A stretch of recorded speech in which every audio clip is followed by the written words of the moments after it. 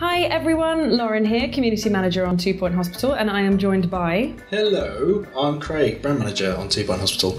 And together we make a killer video team. Yes, right? That's what's happening right now. So what we're doing here, this is a video from E3, and it's just, we wanted to get back into it and just have another kind of look at what's going on. So Craig, why don't you just give us an idea of what we're looking at here? Well, it's some beautiful scenes of this university here. Now, this is Mitten University. This is one of the teaching hospitals in the game. And this is a little bit different to most of the game levels, because in this level you won't actually be able to hire your own staff. You'll have to train them up. Oh, okay. So it's it's almost like flipping the challenge a little bit, like it just kind of mixes it all up. Yeah, absolutely. Okay. Yeah. So you'll have to train up your own staff, you'll have to get them the right qualifications, and you'll have to sort of build them up. Now you can see here we've got a bit of a situation going on in Mitten. We've got a bit of a ghost infestation. Classic. Happening right now. What hospital doesn't have ghost infestations? Well, indeed. and in this particular hospital, we don't actually have the janitors with the required skills. You can see our mock star sufferer there being terrified by the ghosts. We've got clowns being terrified. We've got people running all over the place. This is not a good situation for any hospital to be in. And you can see here we're just going through the staff list here and just checking which qualifications our janitor has. Now, in this case, you can see there's no ghost catching ability. So we've got to sort that out, haven't we? Oh, okay. Okay, so we can make that happen ourselves. We can train people up. We're looking after the community. We're giving people new skills. That's it. Kind just of. Giving a bit back. Okay. So here we're building a room. Now, if you've not seen too much of 2 Point Hospital yet, you won't have seen that you can actually lay out your rooms however you want.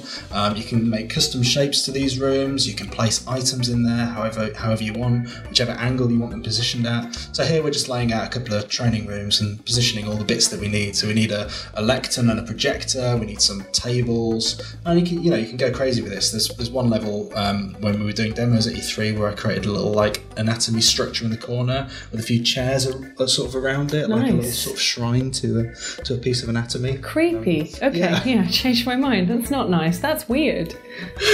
But we can see, the room layout stuff. It's really intuitive. You've got loads of items that you can select, and you can drop them into the level. Dog painting, classic. Sorry, just notice boards. I like the details. Yeah, absolutely. Don't know whose dog it is. And then when you finish the room, you get this really satisfying effect. Okay. Now you can see we've finished the training room, so we are going to train someone in ghost capture. And is there any kind of what would make you can train more than once? I was going to say, how do you choose who you're going to train up? But you can do more than one at a time, I guess. Yeah, absolutely, and it's a bit of a risk-reward thing, because as you're training people up, you're taking them out of their day jobs. Oh, okay. So if we're training up 2 janitors here, we can train up 4 because we've got 4 desks there. Because we're training up 2. We're actually losing 2 janitors from the shop floor in the hospital, so to speak. So there might be rubbish piling up and all kinds of stuff. I see. So here we've got a bit of training going on. Nice display skeleton there in the corner. That is nice. That is nice. Beautiful room. Oh, cactus. Yes. Janitors learnt ghost capture, and now they're going over to sort out that cactus, which must have been bothering them. Yeah, they've stepped straight out of study to do some work, and now they're off to do some more work. Okay. So now you can see, now that the janitors have been trained up with that ghost catching ability, they can now go and capture, sort of dust bust up these ghosts. And as they do that, they're actually gaining research points.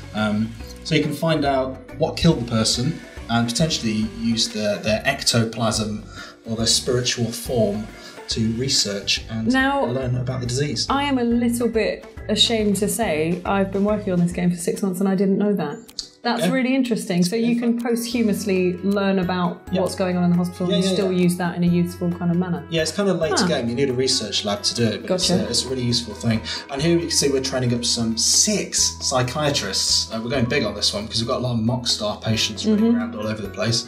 So, there we go. Finished the lesson. Off he goes. He's happy. And here's our mock star victim, I suppose. Victim's a word, yeah. And there he is. He's being treated. So this guy thinks he's a rock star. Don't know which one, but he thinks he's a rock star, and he's totally unidentifiable rock star. that coffee machine. If you place coffee machines in these rooms, by the way, the doctors that are in that room will use them, and that can give them a boost to their energy. That's cool. Does it make them happier? It does make them happier. I imagine it would make them happy. Coffee makes me happy. Makes them happier, makes them move quicker, makes them more effective at their jobs. And there we go. We've cured Mockstar. Absolutely. Cured. So there we go. And that's Mitten University. That's one of the levels in 2 Point Hospital. There's going to be a whole ton of different levels in the game, but this is a great one to kind of show you. And, we've got an emergency coming in there just at the top. You see all the patients coming in with the flashing lights above their heads. Really fun level, great one to play, gives a bit of variety and depth to the gameplay. Can't wait for you guys to try it. Yeah, that was rad. Thank you very much, Craig. You're most welcome.